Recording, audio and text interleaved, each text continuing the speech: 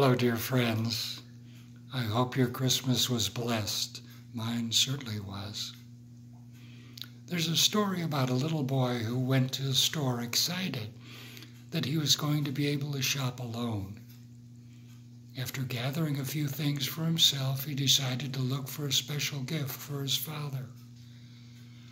Having carefully chosen that gift, he hurried home and excitingly gave it to his father, who was incredibly pleased. Guess where he got the money to buy the gift for his father? Yes, it was from his father.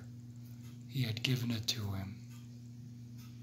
In this season, which is so overwhelmed with the tradition of gift giving, I wonder how much time we spend meditating on the fact that everything we have, including time, has been given to us by our Father. In recognition of and an appreciation for that, what special gift or gifts have we intentionally prepared for Him? Our Father in heaven wants us to thank Him from our heart and serve Him by the way we act each day. The Gospel of Luke, chapter 2, says, "Today in the town of David a Savior has been born to you, the Messiah, the Lord. This will be a sign to you. You will find the baby wrapped in swaddling clothes and lying in a manger."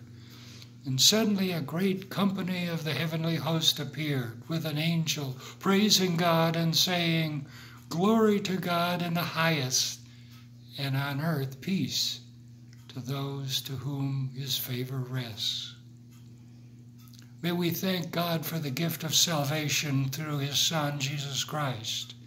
May we express this love in how we treat others, especially during this pandemic. This coming week, may our hearts overflow with the gifts of thankfulness and thoughtful care for each other to honor our Heavenly Father.